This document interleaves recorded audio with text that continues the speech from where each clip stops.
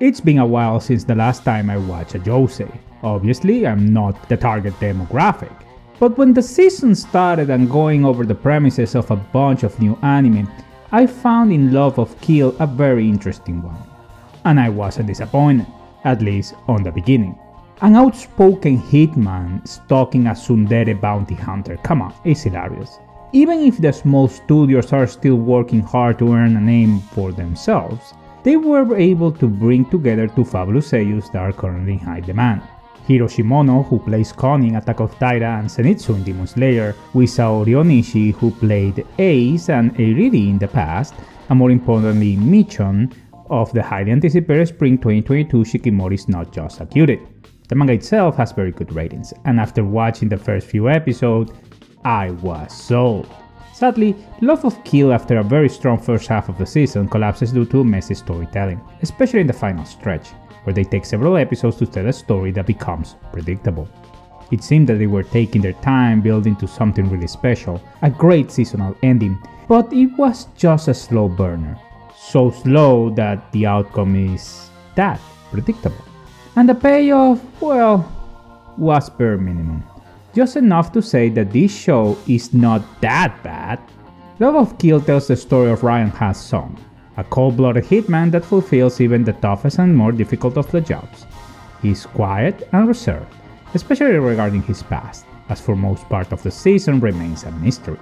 He only shows affection for Chateau, a bounty hunter who has a cold and distant personality, and wonders why the introvert killer gets so attached and cares for her.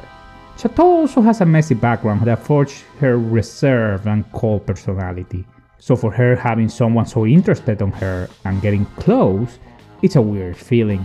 Even though the beginning of the season is great and kept me entertained, it was pretty clear to me that this was mostly a rinse and repeat situation. Chateau gets into a tough or tight situation and Raihan comes and saves her, just to get slammed by the shy tsundere. Another problem is that they misused long periods of time to develop the characters.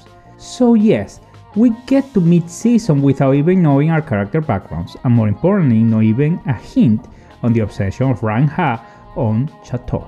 Well, that's not entirely true. We do get some hints on Ryan Ha's background that develops into a mini arc with a former acquaintance, but it's very misleading and adds little to the overall plot. By mid-season and after confronting several Hong Kong trial objectives and others, the main villain makes an appearance.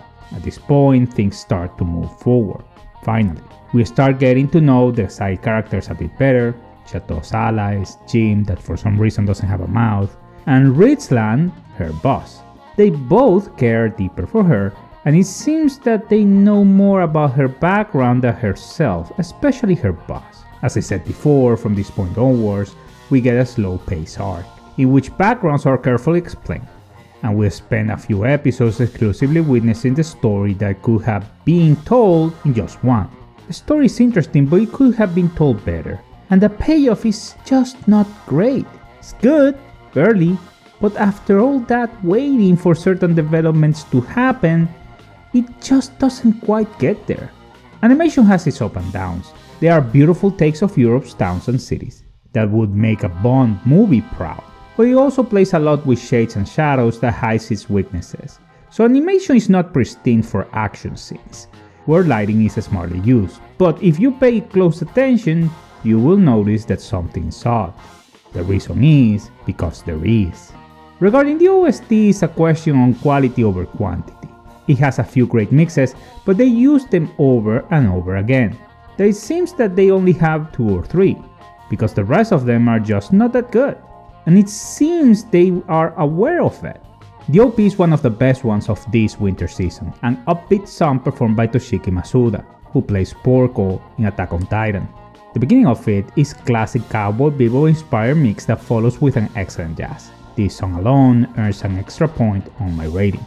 The ED is not quite as good, but it's pretty good also, and on classic anime style is more passive and melancholic than the OP is. Love of Kill targets a very specific audience that is growing in numbers, and in a time where the titles of the genre offering prime time are lacking. Love of Kill misses the great opportunity to offer a dynamic story to keep audiences on the edge of their seats for 12 episodes. The story that starts really good ends on a disappointing note. Other than having a great but short OST, Love Kill doesn't offer anything new to the genre. Nevertheless, the premise and the solid start of the show puts it a little bit above average on my rating, and for that is a 6 out of 10. I do hope that this show gets a second season. It will help them to improve on the ending we got, because it had the potential to be better. So, are you a josei consumer? Do you enjoy mature action romances? Or is not your thing? Let me know in the comment section down below. Guys, thank you all so much for watching. Like the video if you did. Subscribe to the channel if you haven't already. Join the Discord for free. The link is in the description section down below. And as always, I wish you all a wonderful day.